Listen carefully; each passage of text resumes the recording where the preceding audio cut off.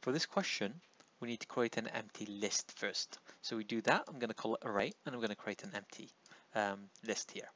So there's nothing in it. Then it says ask the user for 4 names. Now because it says 4 names, we're not going to create 4 different variables. We're going to create a for loop that loops 4 times. Once we've looped 4 times, we need to ask the user for a name. Then we need to append that to the array. So array.append, this will append the content of anything inside these parentheses to this array or list. Now we've added all the names to the array. It says create a text file called names.txt. So we're going to do that. We're going to create a text file called names.txt, then and have it in write mode. Then what we need to do is we need to loop through the array to write each name from the array and put it inside the text file.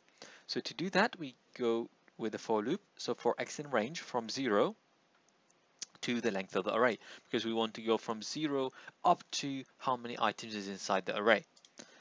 Then we need to write that.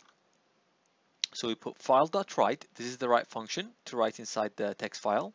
And then we put array x. Now array x will write the first index in the array and put it in the text file.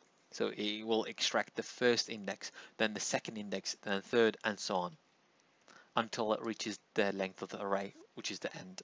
So once it reaches the end of the array. And then finally, we just close the file.